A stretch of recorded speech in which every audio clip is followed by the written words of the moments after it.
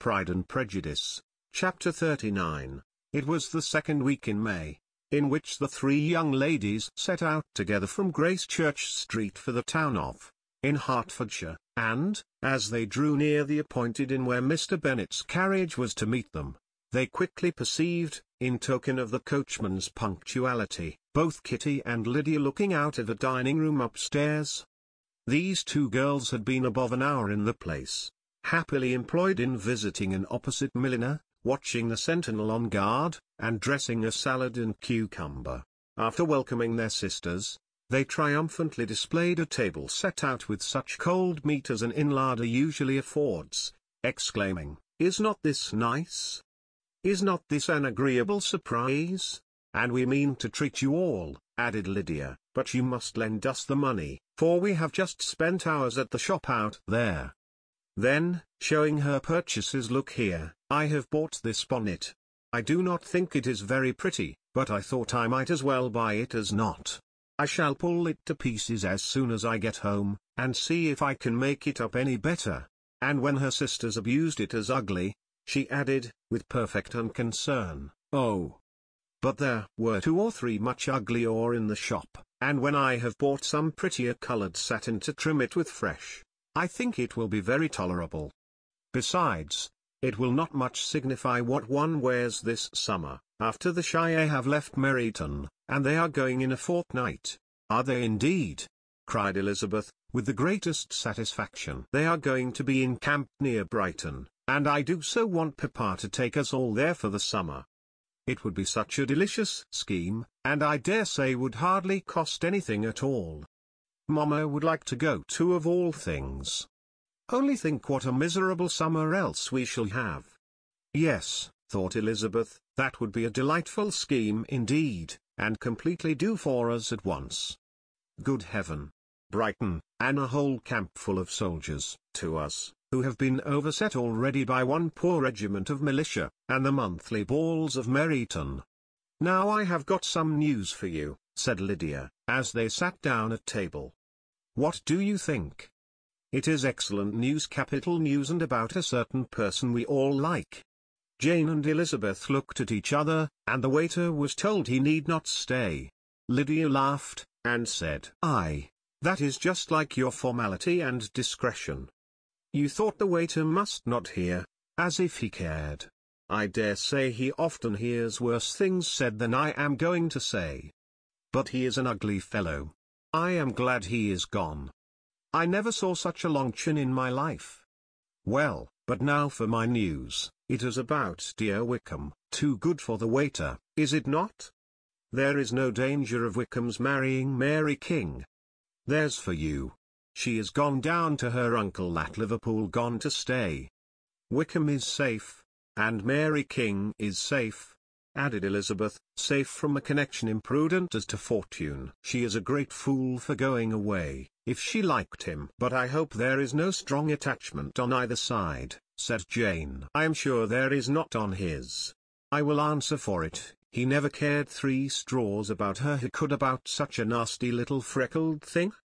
Elizabeth was shocked to think that, however incapable of such coarseness of expression herself, the coarseness of the sentiment was little other than her own breast had harboured and fancied liberal.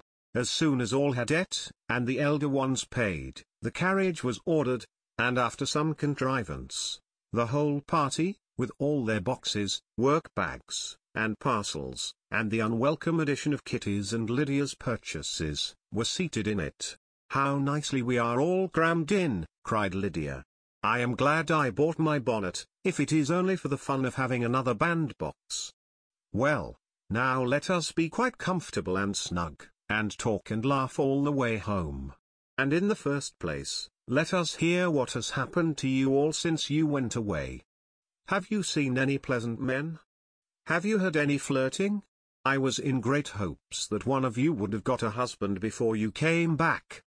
Jane will be quite an old maid soon, I declare. She is almost 23. Lord, how ashamed I should be of not being married before 23. My Aunt Phillips wants you so to get husbands.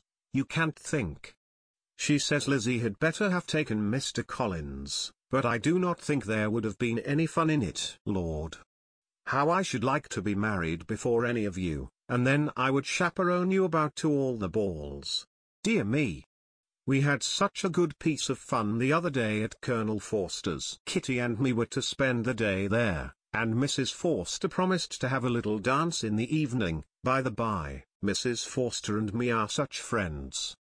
And so she asked the two Harringtons to come, but Harriet was ill, and so Pen was forced to come by herself. And then, what do you think we did? We dressed up Chamberlain in woman's clothes on purpose to pass for a lady. Only think what fun. Not a soul knew of it, but Colonel and Mrs. Forster, and Kitty and me, except my aunt, for we were forced to borrow one of her gowns, and you cannot imagine how well he looked. When Denny, and Wickham, and Pratt, and 2 or 3 more of the men came in, they did not know him in the least. Lord, how I laughed.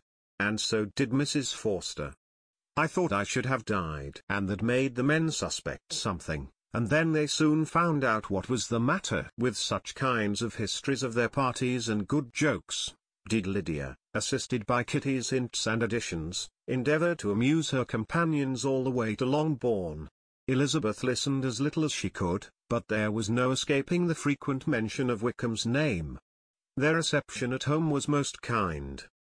Mrs. Bennet rejoiced to see Jane in undiminished beauty, and more than once during dinner did Mr. Bennet say voluntarily to Elizabeth, "I am glad you are come back, Lizzie." Their party in the dining room was large, for almost all the Lucases came to meet Maria and hear the news, and various were the subjects that occupied them. Lady Lucas was inquiring of Maria, after the welfare and poultry of her eldest daughter.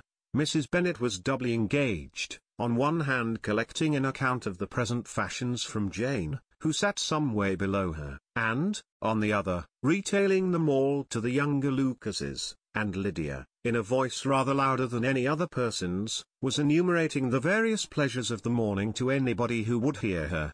"Oh, Mary," said she, "I wish you had gone with us, for we had such fun.